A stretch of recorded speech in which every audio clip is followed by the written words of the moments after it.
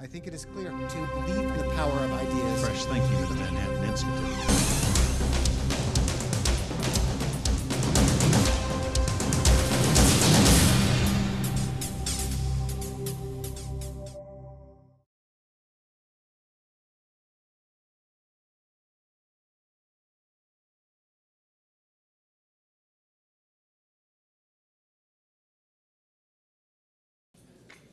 Hi, I'm Paul Singer, chairman of the Manhattan Institute, and I'd like to welcome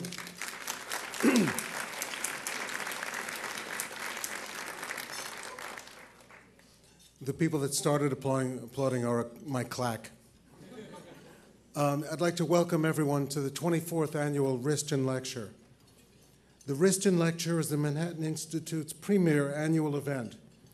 It's become a gathering through which we recognize some of America's greatest public intellectuals, allowing them to present their thoughts on the challenges we face and the opportunities we have to apply timeless principles to the issues of our time. I should add, as I said at last year's dinner, that this event is the enemy of the soundbite, the anti-Twitter, and a bracing antidote to our attention deficit disorder culture.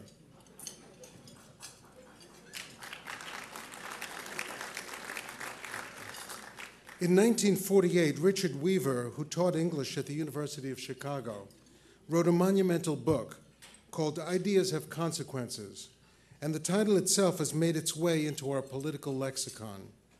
What is less often remembered, however, is the opening line of Professor Weaver's work. Quote, "This is another book about the dissolution of the West," close quote.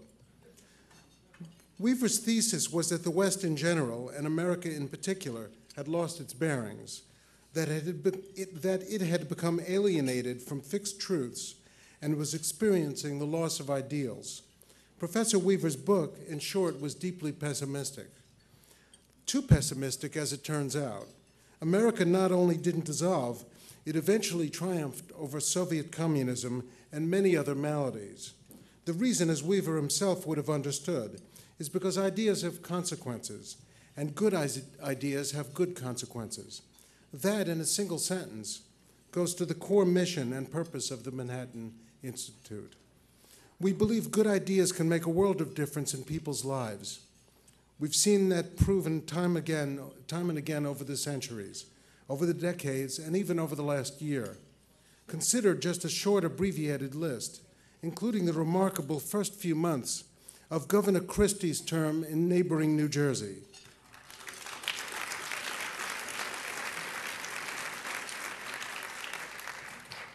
Or the national discussion on education sparked by the film Waiting for Superman, which I highly recommend seeing.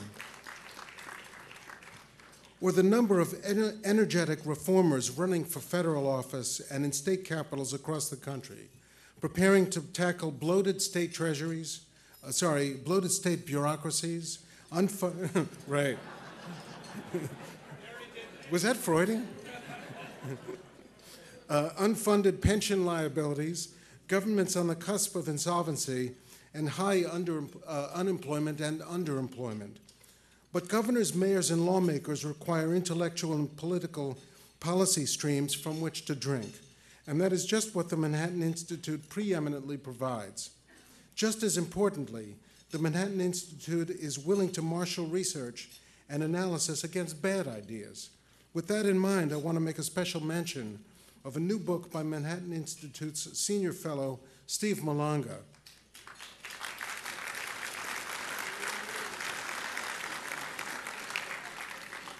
Author of Shakedown, The Continuing Conspiracy Against the American Taxpayer.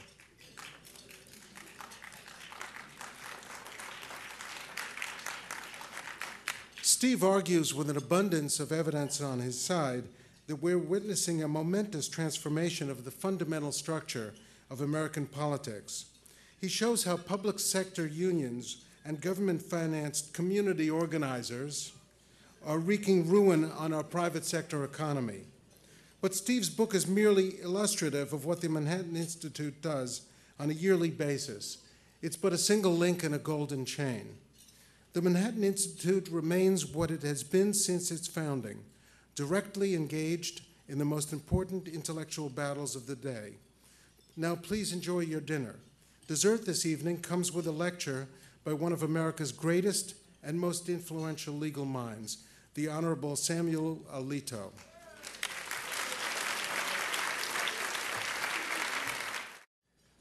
It is truly a great privilege for me to be able to introduce Justice Alito.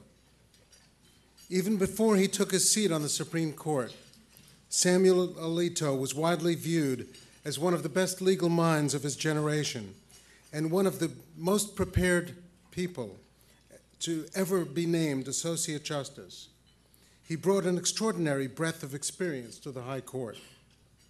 A graduate of Princeton University and Yale Law School, Justice Alito has worked as a federal prosecutor, as an assistant to the Solicitor General, and in the Justice Department's Office of Legal Counsel.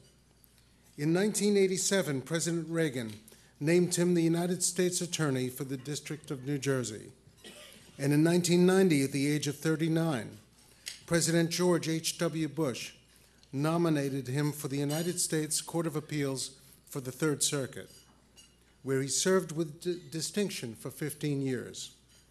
When he was nominated by President Bush in 2005 to serve on the Supreme Court, he had more prior judicial experience than any Supreme Court nominee in more than 70 years. But Justice Alito brought far more than simply experience to the court. He also brought to it enormous integrity. Throughout his life, Sam Alito has shown himself to be a person of grace and humility, of composure and decency, and of fairness and civility. If you ask Justice Alito, he will tell you that he still vividly recalls that day in 1982 when he argued his first case before the Supreme Court. He still remembers the sense of awe that he felt when he stepped up to the lectern, and that sense of awe has never left him. It is inspired not simply by the imposing and beautiful building in which the Supreme Court itself is housed, but because of what the institution stands for: equal justice under the law. Samuel Alito has shown an unbreakable commitment to those 5 words. When I was a first-year law student in the 1960s, freshly scrubbed and awaiting enlightenment from the immense minds at Harvard Law School, I will never forget the day, only a few weeks into the term, when I sat back in my chair listening to Professor Paul Freund and said to myself, "My goodness, they're making it up as they go along." Ladies and gentlemen, Samuel Alito does not believe in making it up as he goes along, and he and his small band of like-minded justices are a critical and much appreciated bulwark of our freedom. Samuel Alito is a model Supreme Court justice. Please join me in welcoming him this evening.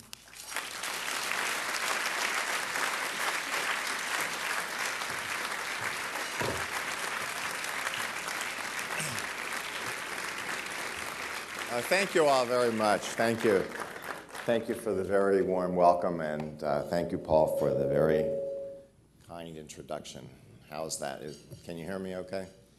Getting a little feedback from my dual microphones. It's a great honor and a privilege for me to be able to speak to you tonight. I must say, however, that I was both flattered and not a little bit daunted when I saw the list of prior speakers at the Wriston lecture. As Paul mentioned during his comments earlier this evening, they include some very renowned academics and intellectuals, and I am neither of those things. I have been a judge for the last 20 years, and judging is not an academic pursuit. It is a practical activity.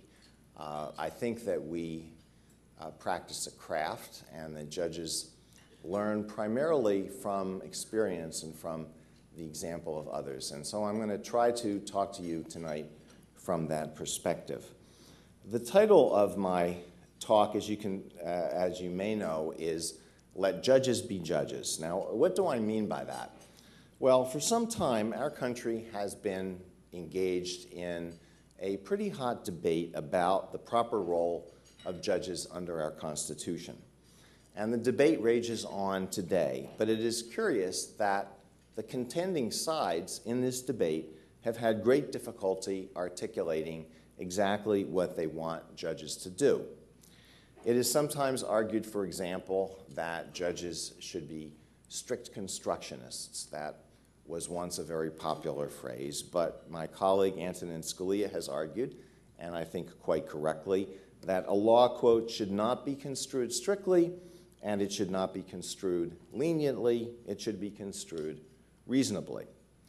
Now, another term that was once prominent was the term interpretivist. There was a time when a number of prominent constitutional scholars identified themselves as non-interpretivists, meaning that they did not think that constitutional decisions should be based on an interpretation of the Constitution in any conventional sense of the term.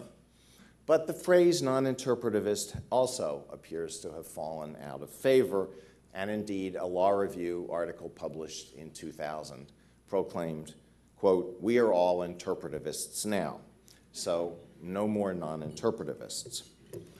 Similarly, there was a time when originalism, the theory that the Constitution should be interpreted in accordance with its original meaning, was scorned. Justice Brennan described it as little more than arrogance clothed as humility. But about 10 years after Justice Brennan's speech, Ronald Dworkin, who had never previously been identified as an originalist and certainly is not a conservative, said, quote, "We are all originalists now." And then there's the term judicial activism. Once upon a time, this was a progressive badge of honor.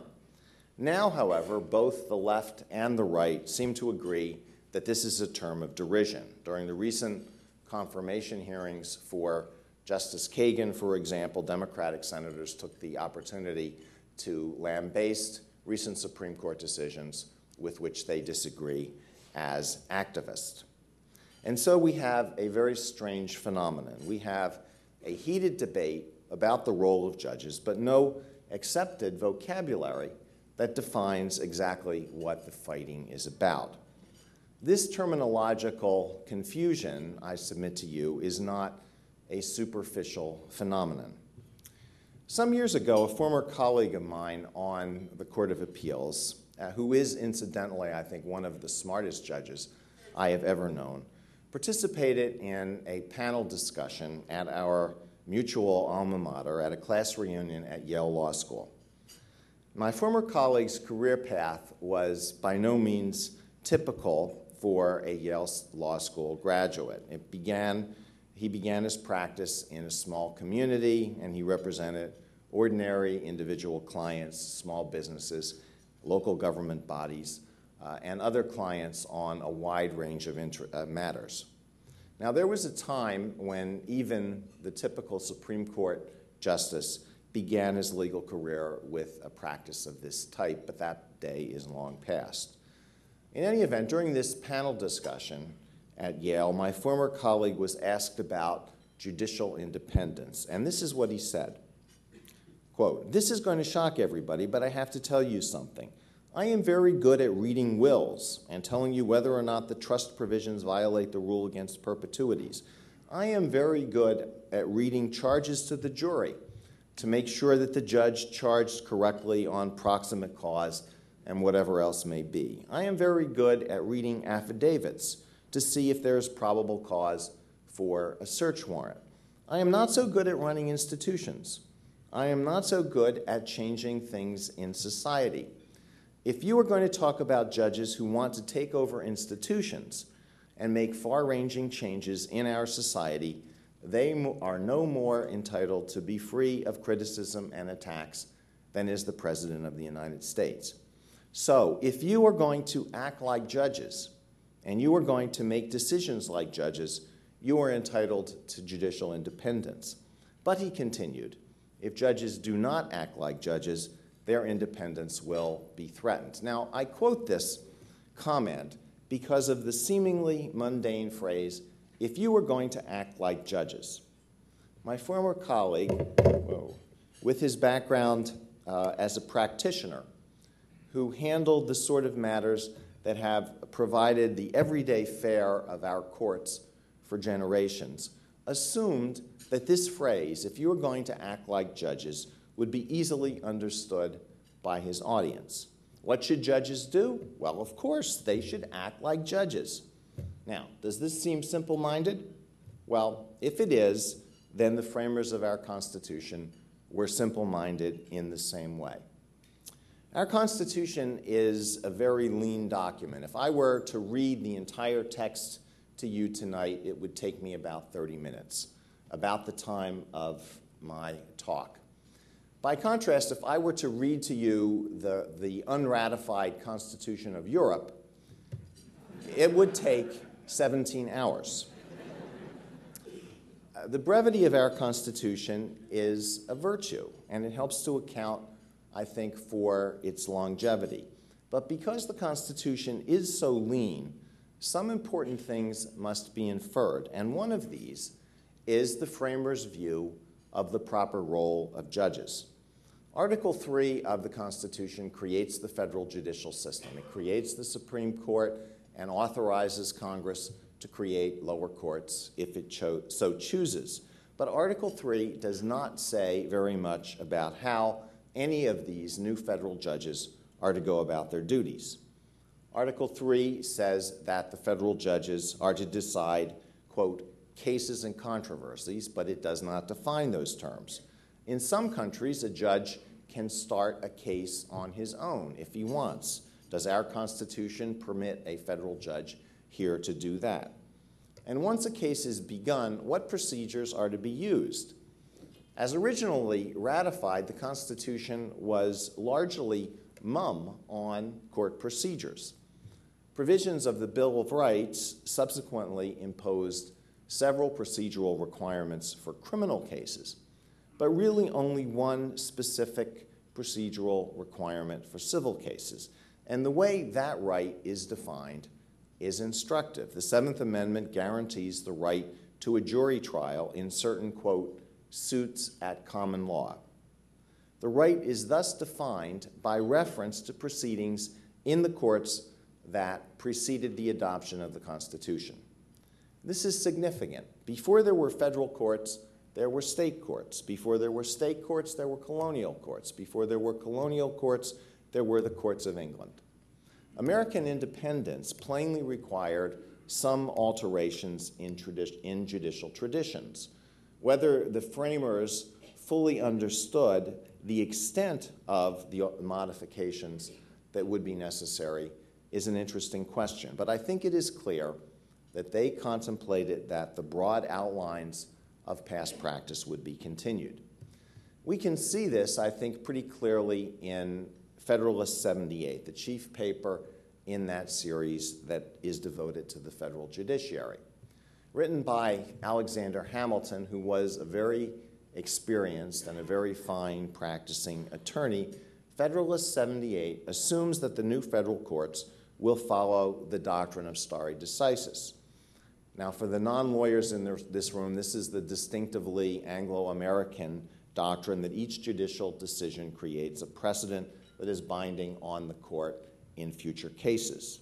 And as the lawyers in the room will also appreciate, this is not some insignificant legal technicality. Think of any of the hot-button questions that the Supreme Court has decided in recent years. It is obviously a matter of considerable importance whether, when future cases arise, the court's decisions in those areas are absolutely binding or presumptively binding or not binding at all.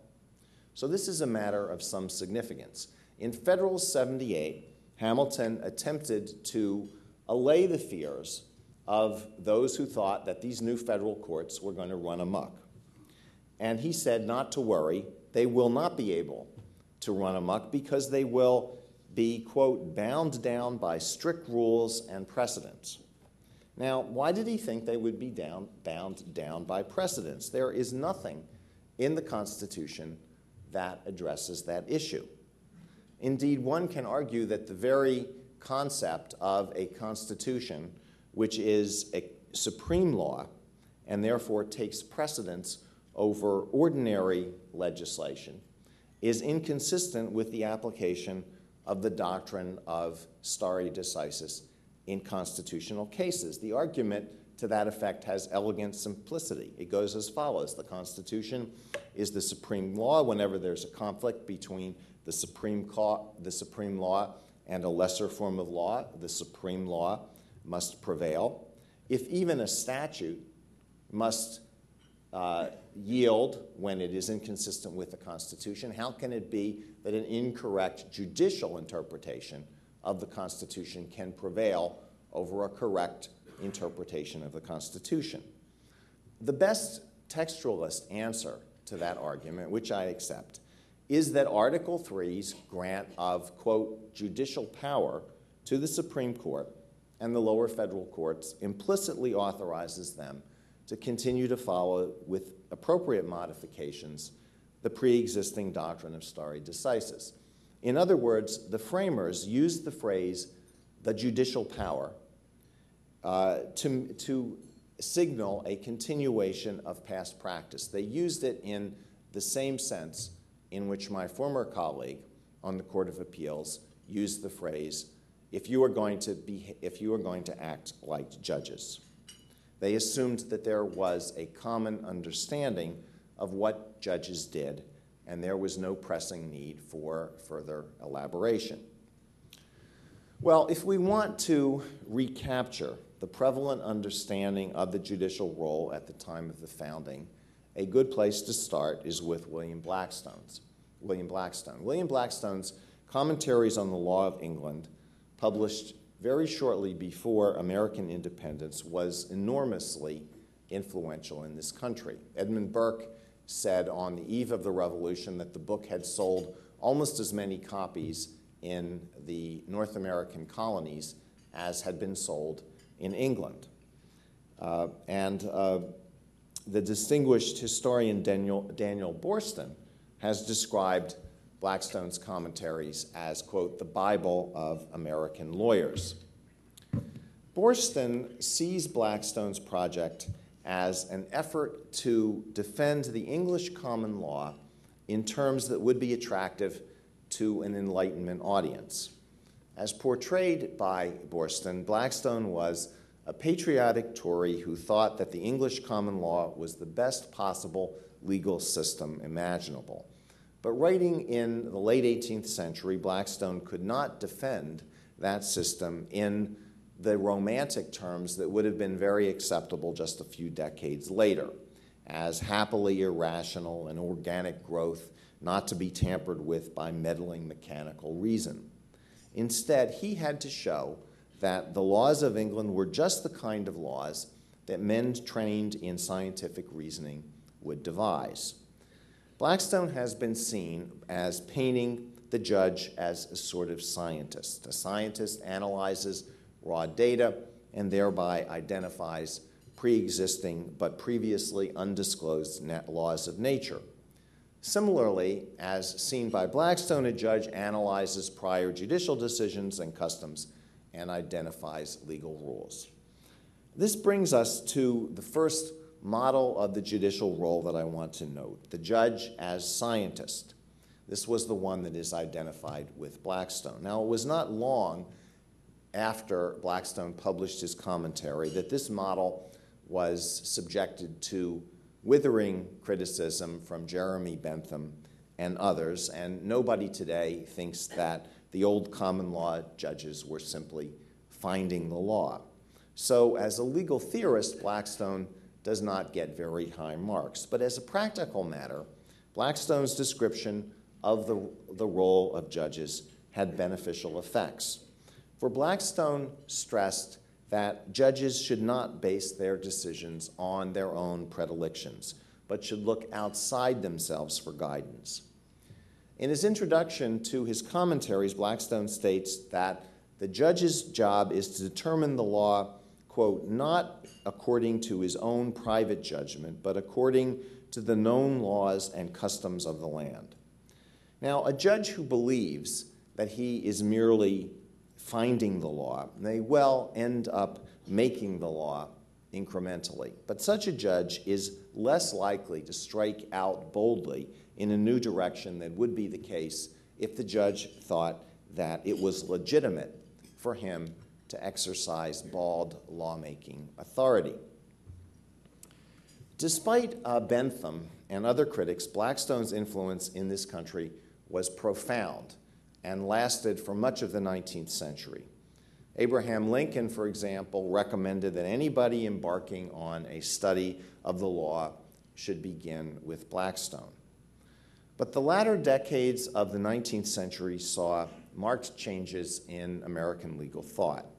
Before this time, the law was more or less a self-contained craft, with most lawyers obtaining their training essentially as apprentices in the offices of established practitioners. By the late 19th century, however, training began to shift decisively to law schools. Now, at one time, many of these schools were standalone proprietary institutions, much like the technical institutes that today teach students things like information technology and criminal justice. But eventually, almost all of the law schools became associated with universities. And in the university-affiliated law schools, the use of Blackstone's commentaries dwindled. In 1881, another very famous book on the common law appeared. This was Oliver Wendell Holmes's The Common Law. Influenced by social Darwinism and pragmatism, Holmes rejected Blackstone's discovery theory of the law, the theory that the common law judge was simply finding the law. As Holmes later put it, his view was that, quote, the common law is not a brooding omnipresence in the sky, but is instead a human creation. In other words, the common law judges were not discovering the law. They were, in the words that Paul just uttered a few minutes ago, making it up. Now, the recognition that common law judges were making the law incrementally and perhaps in many instances without actually realizing exactly what they were doing does not lead inexorably to the conclusion that the law in general, or even just constitutional law in particular, is fundamentally indeterminate. But some thinkers have slid all the way down that slippery slope. In political science, for example, the predominant model of judicial decision-making is the so-called attitudinal model. And this model is predicated on the view that what Supreme Court justices do when they decide cases is simply to attempt to maximize their own policy preferences, nothing more and nothing less. The implications of this model for lawyers and judges are, of course, profound and unsettling. If justices are simply implementing their policy preferences, then all the elaborate legal arguments that lawyers make are irrelevant. If the lawyers think that their arguments matter, they are sadly deluded. If they know that their arguments are beside the point but make them anyway, they are co-conspirators in a massive fraud. And what of the judges? What of the justices? They are impresarios of an elaborate and expensive deception. Now, not surprisingly, this attitudinal model, which is taken as proven by the great majority of political scientists today studying the courts, is less popular in the law schools, for if the model is correct, then much of what the law curriculum features is also a very expensive fraud. Nevertheless, the idea that the law is radically indeterminate has its adherents among law professors, and I'll provide you with one quick example. And this concerns comments made by a judge in an event that was not open to the public, so you're just going to have to take me on my word that this occurred. When a new federal judge is appointed, the judge is sent to something called baby judge school, believe it or not. If the judge is appointed to the district court, there's a fairly extensive period of instruction, presumably on the theory that district judges really have to know how to do a variety of things. If the judge is appointed to one of the courts of appeals, the course of instruction is much shorter, presumably on the theory that Court of Appeals judges don't really need to know that much. And if somebody's appointed to the Supreme Court, there's no instruction whatsoever. But at the end of baby judge school, the judges go to a dinner at the Supreme Court. And at one of these dinners, a newly appointed judge, now once upon a time I was a prosecutor, and I would make reference to confidential informants. So I'm going to refer to this judge as a sort of a confidential informant because I'm not going to disclose his or her identity. But the confidential informant judge gave a little talk about what he or she had learned during his or her first few months on the federal bench. And I swear what he or she said was the following. And this judge had previously been a law professor. What he or she said was, one of the things, the main thing that I've learned is that words matter, contrary to what some of my former colleagues thought. The words in statutes matter. The words in judicial decisions matter. What a quaint, old-fashioned idea. Let me return now to the year when Holmes's book, The Common Law, first appeared. That was the year 1881. Within a year of that date, two other better-known books appeared, and I think both were influenced by some of the same intellectual currents that found expression in Holmes's work. One of these was Nietzsche's The Gay Science, which marked the first appearance of the famous phrase, God is dead. The other was Dostoevsky's The Brothers Karamazov, which gave rise to the perhaps equally famous aphorism, if there is no God, then everything is permitted. Now, for present purposes, we can paraphrase this aphorism, which is attributed to Dostoevsky, and say, if there really is no such thing as law in the sense of fixed rules that are independent of the philosophical or policy predilections of the judges, then judges are permitted to do whatever they please. Well, what then is a judge to do? And this brings me to the next conception of the judicial role that I want to discuss. And this is the vision of the judge as a constitutional rubber stamp. The idea that judges are simply making up the law is obviously very troubling for somebody who believes in democracy. We are a fundamentally democratic society. Our laws are made by elected representatives of the people. Federal judges are not elected. If judicial decisions simply represent judge-made law, how can we possibly reconcile the practice of judicial review with our fundamental democratic commitment? A very interesting and important question. And James Bradley Thayer, a Harvard Law School professor from 1873 to 1902, provided an answer to this question. And Thayer's answer was that, except in the most extreme circumstances, unelected judges should not override legislative decisions. Thayer said that a law should not be held unconstitutional unless no rational argument could be made in favor of its constitutionality. Now, if that is really the standard, is the Supreme Court ever justified in holding that a federal statute or a state statute is unconstitutional if even a single justice thinks that it passes constitutional muster? Or, to go a step further, is the Supreme Court justified in striking down a federal law or a state law if even a single judge on any of the lower courts thinks that the law is constitutional? The answer must be no, unless, of course, one is prepared to say that the justice or the judge who defended the statute was not simply wrong or clearly wrong or grievously wrong, but utterly irrational. Since 1937, something like Thayer's approach has carried the day in cases involving much social and economic legislation. But what about cases presenting issues under one of the provisions of the Bill of Rights or the 14th Amendment? What about laws restricting the freedom of speech? What about laws that discriminate on the basis of race? Thayer's argument applied across the board.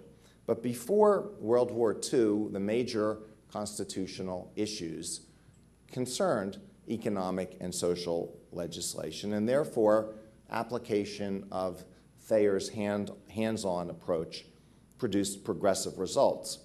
During the 1950s and the 1960s, however, the focus of constitutional litigation shifted to non-economic rights. Should Thayer's approach be retained in those areas?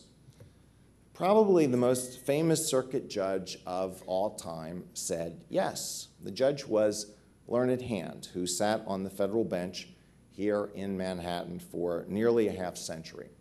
When Hand died in 1961, a front-page obituary in the New York Times called Hand, quote, the greatest jurist of his time. Now, Hand was a man of decidedly progressive sentiments. He fervently believed that the pre-1937 Supreme Court had abused its power by striking down economic and social legislation under the Due Process Clause. He agreed with the subsequent decisions holding that such legislation should be sustained if it has any rational basis. And he saw no basis for applying a tougher standard to legislation challenged as violating one of the provisions of the Bill of Rights. He condemned such a, quote, double standard. Taking this view, he disclosed in private correspondence that he disagreed with the Supreme Court's decision in Pierce versus Society of Sisters, which struck down a state statute prohibiting parents from sending children to private schools. He disagreed with Meyer versus Nebraska, which prohibited the teaching of the German language in a state statute that prohibited the teaching of the German language in the public schools. During the famous Scopes monkey trial, he told Walter Lippmann, the longtime editor of the New Republic and a close friend, that while he deplored the Tennessee statute prohibiting the teaching of creation in the public schools of the state, he thought the statute was constitutional. According to Felix Frankfurter, Hand agreed with Frankfurter's opinion in the Gobitis case, which held that a state could prohibit students who are Jehovah's Witnesses from refusing to salute the flag, even though doing so violated their religious beliefs. And in a very famous lecture that he delivered at Harvard Law School in 1958, he went so far as to criticize the Supreme Court's reasoning in Brown versus the Board of Education. This is where the view of the role as a constitutional rubber stamp led Judge Hand.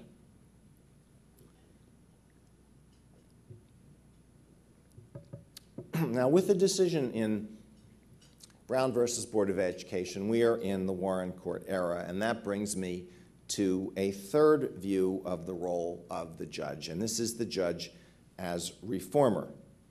Two descriptions of the work of Chief Justice Earl Warren illustrate this vision, and I offer these portrayals for that illustrative purpose and not necessarily because I endorse their accuracy as a picture of what the former Chief Justice thought. The first description was provided by Anthony Lewis, who for many years covered the Supreme Court for the New York Times. Lewis wrote that Warren, quote, made no attempt in opinions or otherwise to propound a consistent theory of how a judge interpreting the Constitution should approach his task. Lewis stated that Chief Judge Warren, quote, evidently felt unconfined by precedent or by a particular view of the judicial function and instead sought simply to find the just result. Similarly, G. Edward White, a professor at the University of Virginia Law School and the author of an excellent and sympathetic biography of Warren, writes that Warren, quote, conceived of the Constitution as the embodiment of values that he believed in and as the basis for granting him, as a judge, power to protect those values.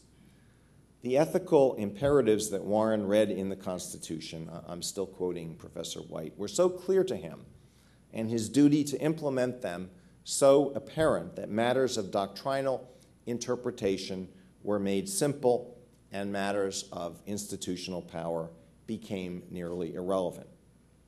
When Warren's personal values actually coincided with the Constitution, as was the case in the Brown decision, this approach produced magnificent results. But by the end of the Warren era, scholars who were previously sympathetic questioned whether the Warren Court had gone too far in imposing its values on the Constitution.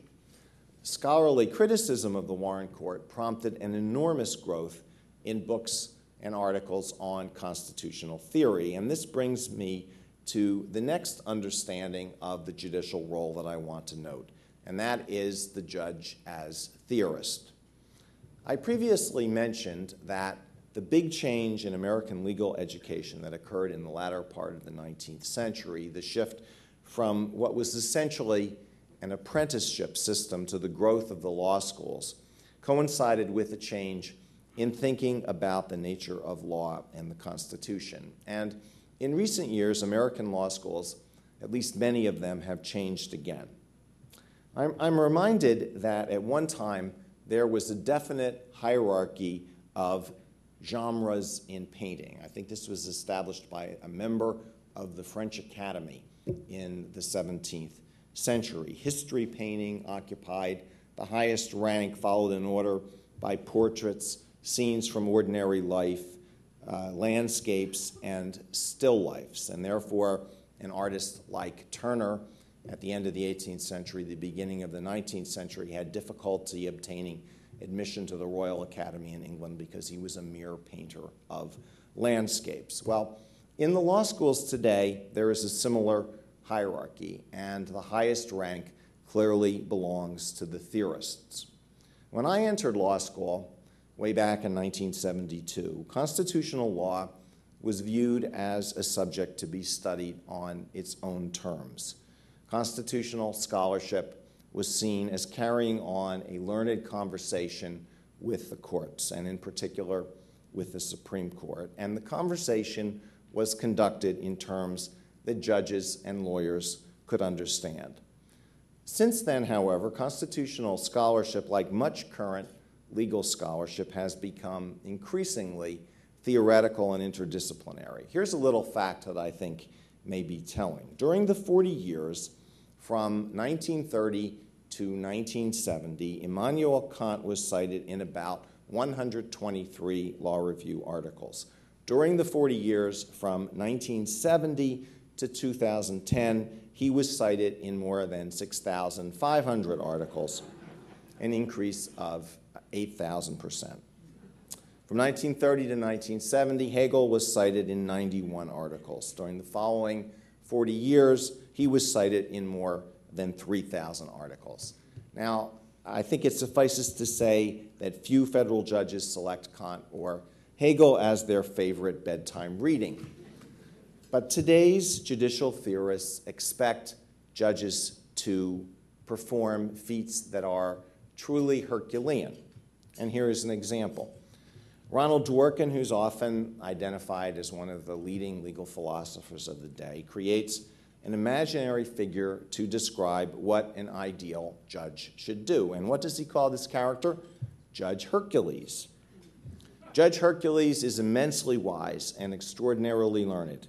Judge Hercules has plenty of time to decide every case. In Dworkin's view, there is always one right answer in every case, and Judge Hercules always gets the answer right.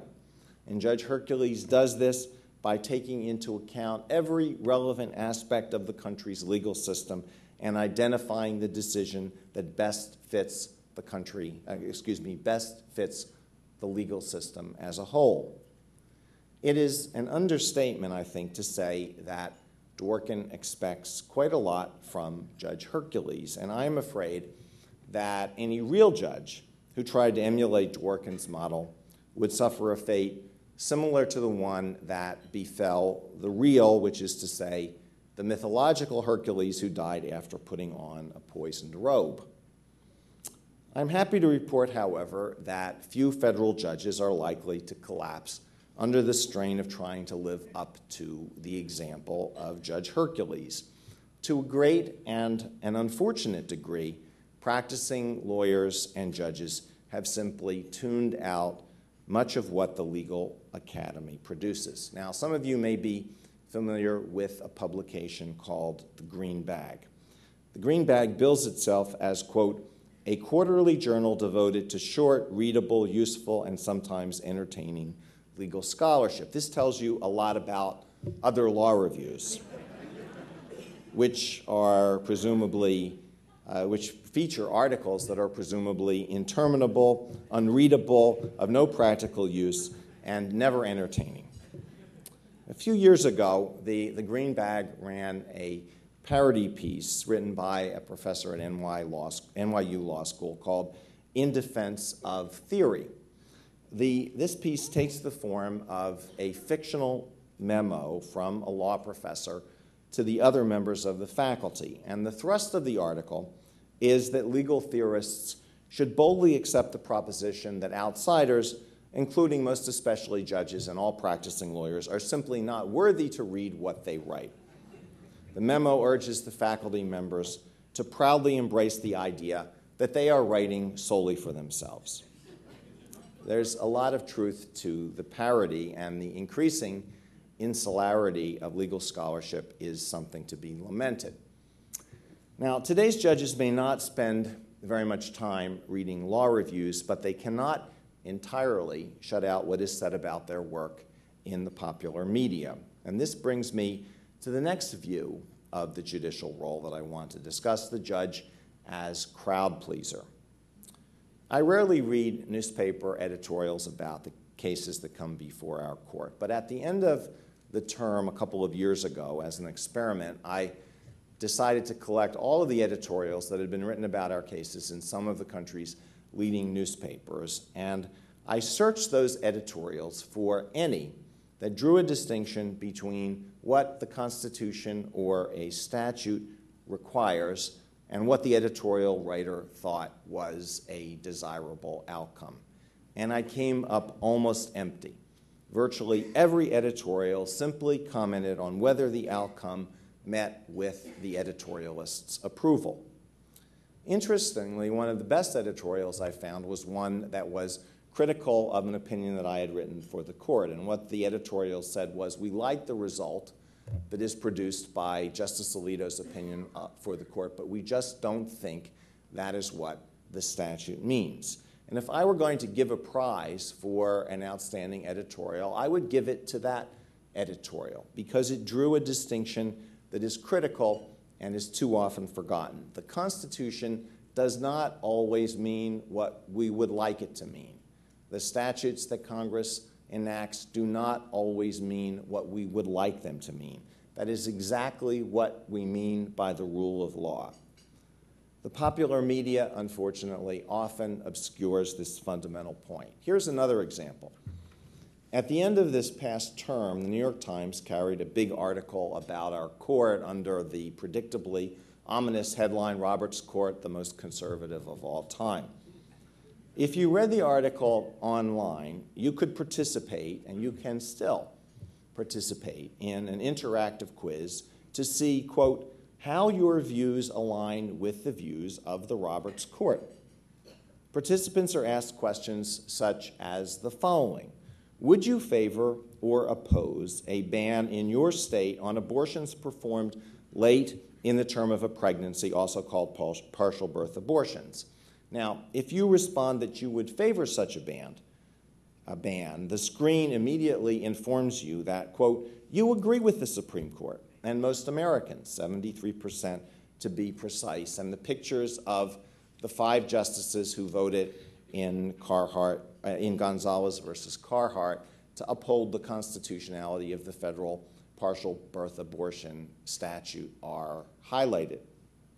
On the other hand, if you respond that you would not favor such a ban, you are told that, quote, you disagree with the Supreme Court and most Americans. Of course, the whole thrust of this question is fundamentally at odds with the traditional understanding of the judicial role. The issue in Carhart was not whether the justices personally favored or opposed a ban on late-term or partial birth abortions. The question was whether the federal statute violated the Constitution. The New York Times quiz question obscured this critical point. Well, while the creator of the New York Times quiz may not appreciate the difference between what the Constitution means and what one might like it to mean, ordinary people still do get this critical distinction. The assault on the traditional idea of the role of judges began more than 100 years ago. But ordinary people stubbornly hold on to some old-fashioned beliefs. And one of these is the idea that the Constitution means something. Statutes mean something. And the role of a judge is to interpret and apply the laws as they are written. Asked whether a judge should apply the law as written or do what the judge thinks is fair and just, 2/3 of those polled said, apply the law as written. That's what we mean when we say we have the rule of law and not the rule of men. We need to preserve that idea. Judges are not scientists, and they should not be constitutional rubber stamps. They have no warrant to pursue a reform agenda that is not grounded in the Constitution, and they should not aim to be theorists or crowd pleasers. Let judges be judges, for if they are not, our legal system as we know it will fade away. Thank you very much.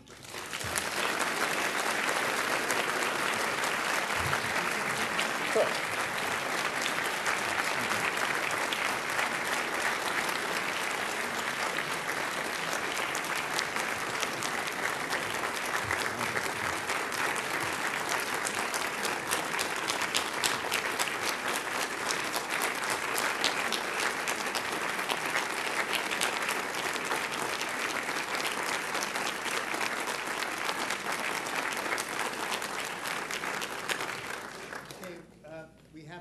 For a few quick questions.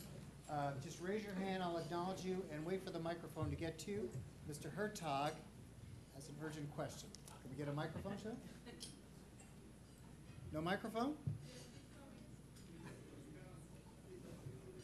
We want to make sure everybody hears the question.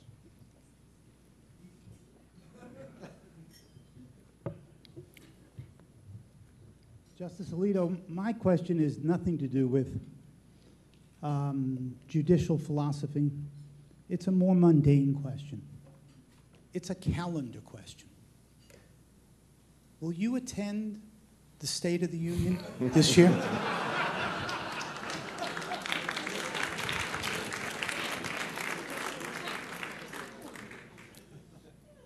I said in my talk that judges learn primarily from experience and from the example of those with greater experience. For many years, the more senior members of the Supreme Court, Justice Stevens before he retired, Justice Scalia, stopped the practice of attending State of the Union addresses because they have become very political events and they're very awkward for the justices. We have to sit there like the proverbial potted plant most of the time.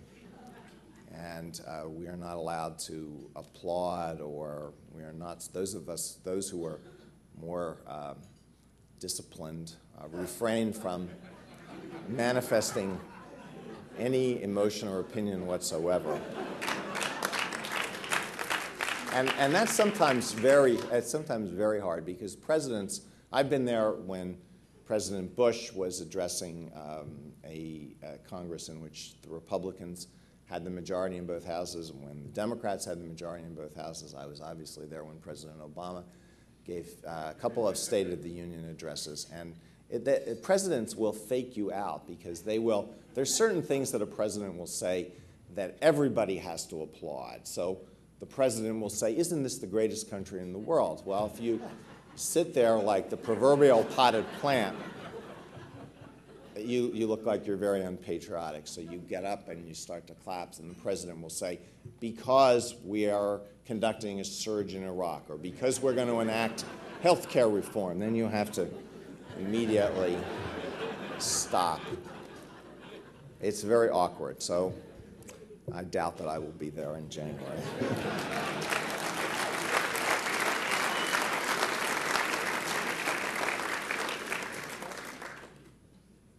Anybody? I don't see any hands. Yeah, there's somebody there. Dan Shuckman?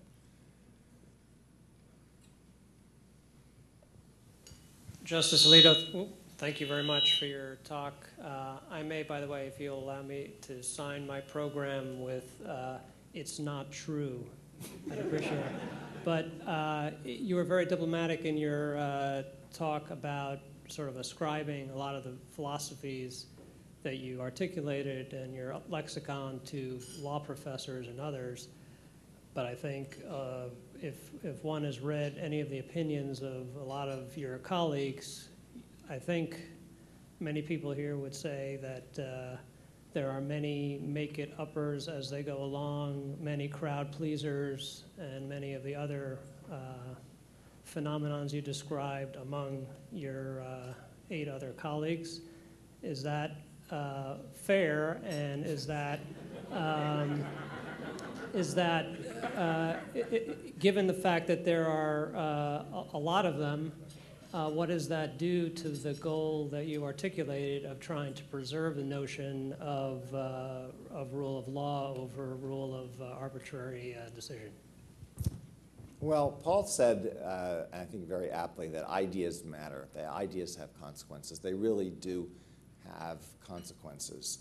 And I think that an effect of a lot of the incredibly voluminous writing about constitutional theory that has poured forth since the time when I was in law school has been to convey the impression to a lot of people, including both judges and practitioners, that the Constitution can be made to mean whatever they want it to mean. It's simply a matter of manipulation. It's a very dangerous idea that has taken hold, both in the legal academy, and not that many people, I think, read a lot of what's written in law review articles today. But these ideas filter down from the law reviews to more popular media. They are inculcated in law students who become clerks to federal judges and Supreme Court justices. They get a hold in the legal profession, and they have a very deleterious effect. I think it's critical for alternative voices to be heard in the law schools. I see Jean Meyer here. I think the Federalist Society does a fantastic job at providing an alternative voice in the law schools. Publications like City Journal provide an alternative voice on public policy issues and help to counteract the spread of a lot of bad ideas, including the ideas about what the Constitution means and the rule of law and what law means that I tried to describe in my talk. A couple of more quick questions. Anybody? Right here? Yeah. Okay, Jen, and then Jim. Yeah, I wanted to pick up on, I thought, your excellent point about the understanding of the difference between what's good policy and what is constitutional or not constitutional. And you expressed optimism about the American people in general in terms of that. Is there anything that you think in general can be done to encourage or increase that knowledge, other than obviously giving a speech like this certainly helps? But do you have any overall thoughts about how to increase the awareness of that critical difference? Yeah, what students are taught about the Constitution and about the courts in high school courses matters. What they are taught in college courses matter. Each year, thousands and thousands of students take political science courses on the Constitution. I took one when I was in college. I think almost every college teaches a course, has a course like this. A lot of students who are thinking about becoming lawyers take the course. A lot of other students take the course. And if they are told in these political science courses that all Supreme Court justices do is to maximize their own policy preferences, and we can prove this scientifically, that has an impact on, it has an impact on future lawyers. It has an impact, probably more important, on the broad citizenry. So that's very important. The way the law is covered in the popular media is very important. And all too often, as I tried to say in the talk, the suggestion is made that there isn't really any difference between what the law means and what you want. The quiz question that I mentioned is a perfect example. It entirely conflates those two separate concepts. And of course, what students are taught in law school makes a lot of difference. Now, not every law professor teaches students that the law is radically indeterminate. It really doesn't mean anything. Decisions are more influenced by what a judge has for breakfast than by the law. But the idea is there, and all of these are pernicious. So these ideas need to be combated at every level. Jim Higgins had a question. Jim, yeah, there you go. Justice, all things considered, is it a gain or loss that we no longer seem to have people like Goldberg, Warren, and James Burns, that is to say, active politicians nominated to the court? That's a question for presidents, the background of people who are appointed to the Supreme Court. The professional backgrounds of the justices today are quite unlike the backgrounds of the justices at previous periods of time. And why that is so is an interesting question. You'd have to ask the presidents who made the nominations. At least one president, I think, exercised really good judgment in making at least one nomination.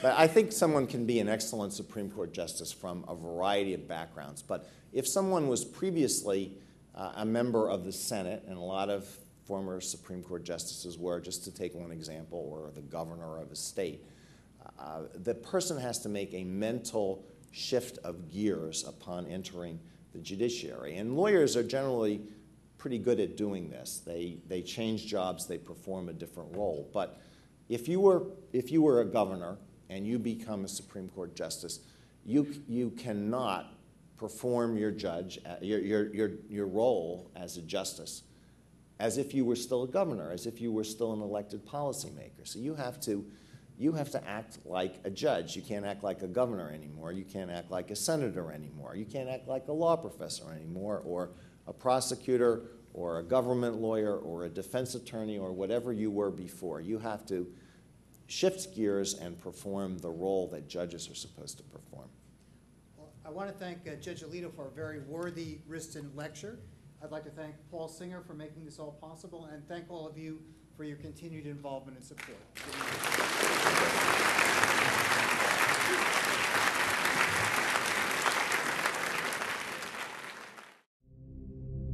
I think it is clear how fortunate we are to believe in the power of ideas. Supply the common sense and the fresh thinking of the Manhattan Institute.